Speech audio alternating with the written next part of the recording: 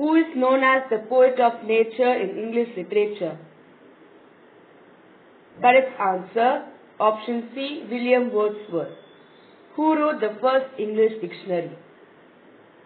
Answer, option D, Samuel Johnson. Who is the greatest modern English dramatist? Answer B, George Bernard Shaw.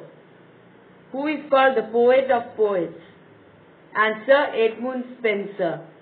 Who is considered to be the father of English prose? Francis Bacon.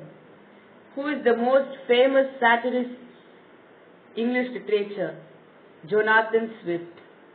Who is called the poet of beauty in English literature? John Keats. Who is called the Bard of Avon? Shakespeare. Who is the English epic poet?